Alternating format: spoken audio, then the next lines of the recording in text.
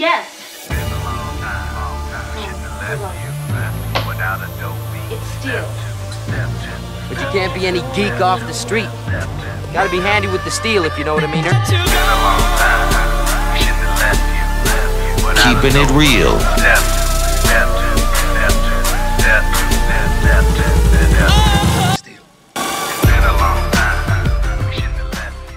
Hello, and to the channel. My name is Steven, and this is Steel Keeping It Real. Now, my last selection for this Female Friday comes from a British girl group. Toto, Coelo is the name of the group, and they had a hit in 1982. It only reached number 66 in the United States in 1982, called I Eat Cannibals.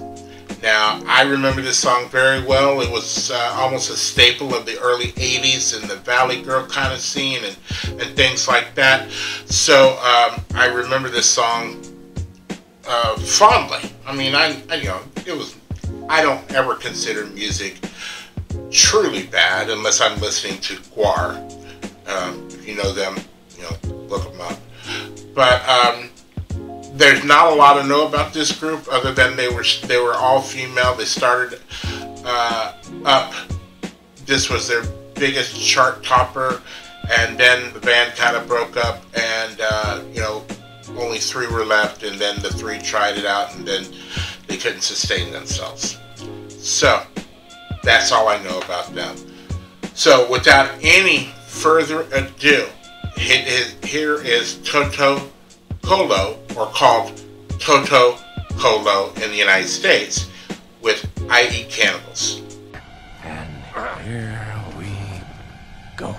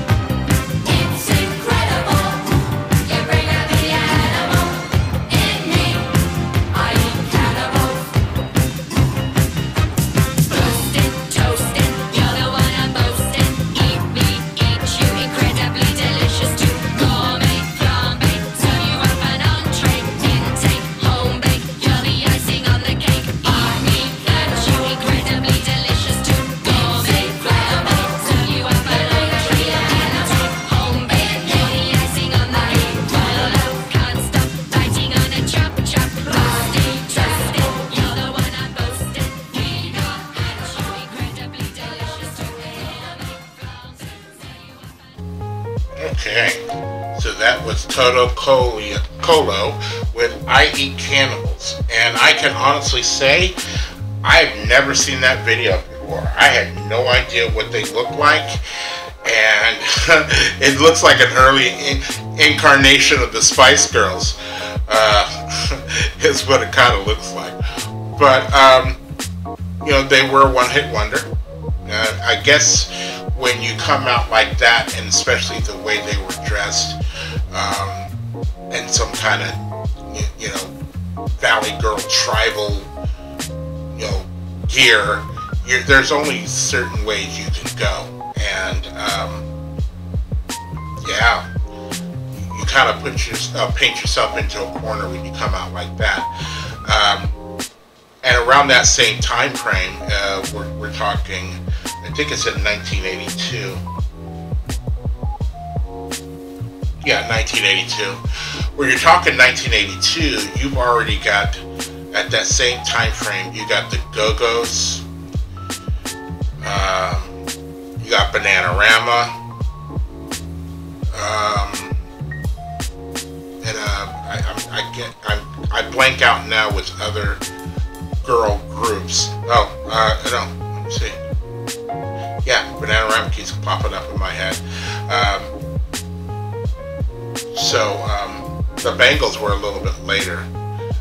But yeah, when you have those on the charts that are actually take themselves a little bit more seriously with the vision of their band, you know, it's good as a one-off knockoff like song, and you don't plan on doing anything else. But you know, you put out an album, so there's at least like 7 or 8 more songs out there that nobody really knows about or even cares about after, you know, is this what you guys are doing? But it was a unforgettable song in my opinion. So that's why I played it. And if you like the song, you know, let me know. And also let me know if you heard the song, where were you the first time you heard this song, and any kind of, you know, memories, whether they be fond or bad, about the song. As I think about it even more, I think this was like a cheesy way of somebody putting on record "Eat Me" and being able to be played on the radio airwaves. Because they say it a couple of times in the songs, like "Eat Me." So there could be like a hidden meaning underneath this song that, you know.